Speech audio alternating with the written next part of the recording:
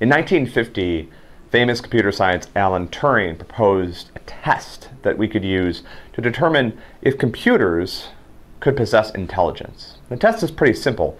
You're in one room and you're allowed to communicate using some kind of text interface with some entity in another room.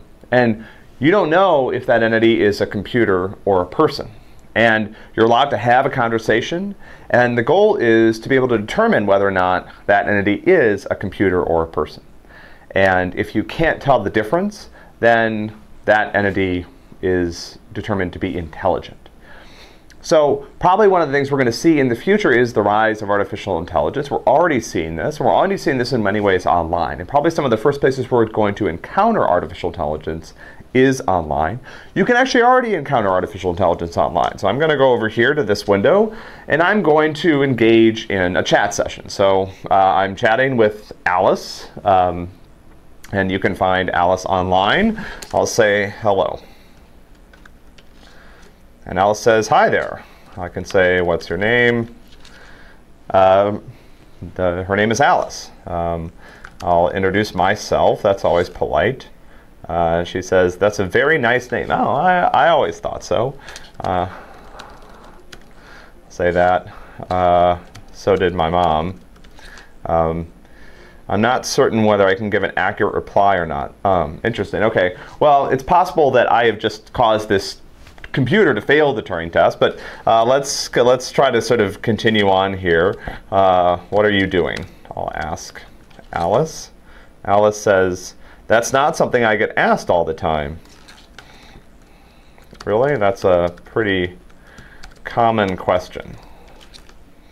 Perhaps you have a common answer. So this is obviously not a person. A person probably wouldn't have reacted this particular way. So if you chat with one of these AI chatbots for long enough, you can probably get them to say something strange and something that would reveal that they're actually a computer as opposed to a human. But this is going to be kind of fun. And actually, they've done some studies that show that people that it can engage in conversations like this with bots that are programmed to sort of act like therapists. So there are websites you can go to with sort of AI therapists, and the therapist will sort of ask you a series of very open-ended questions about how you're feeling, and why don't you tell me more about that? Kind of the same way that an actual therapist would, that you would have to pay $200 an hour or whatever. But it turns out that actually interacting with those robotic therapists is something that people can actually really find therapeutic. Human beings can find that therapeutic. And so I think one of the exciting things that we're going to see in the future is this idea of computers becoming more intelligent. I think it's a long way before we see computers that are going to sort of be able to act independently, but certainly computers are going to make big strides in being able to mimic human behavior.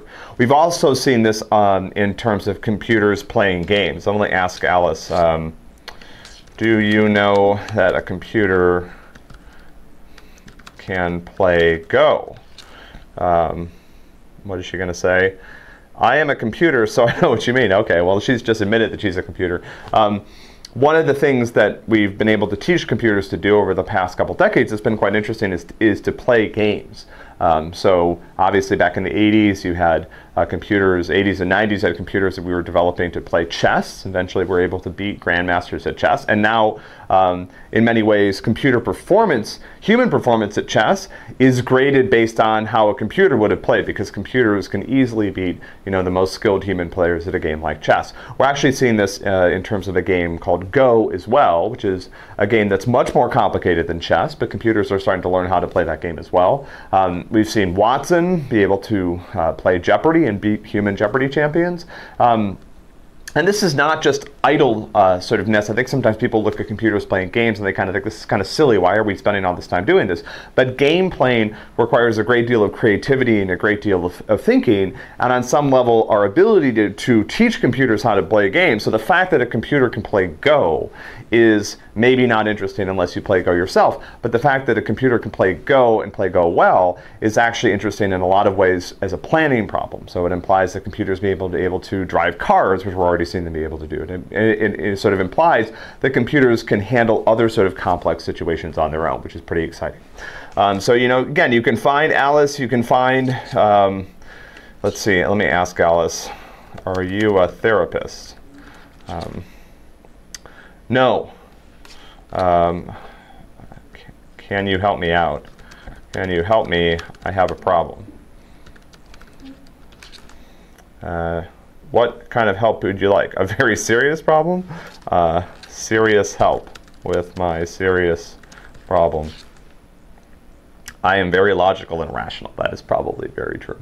So anyway, you can find these online. You can play around with them a little bit. You know, bots have started to get in trouble. There was a story recently about a Microsoft chatbot that sort of went berserk, and people taught it to say all sorts of mean things and stuff like that.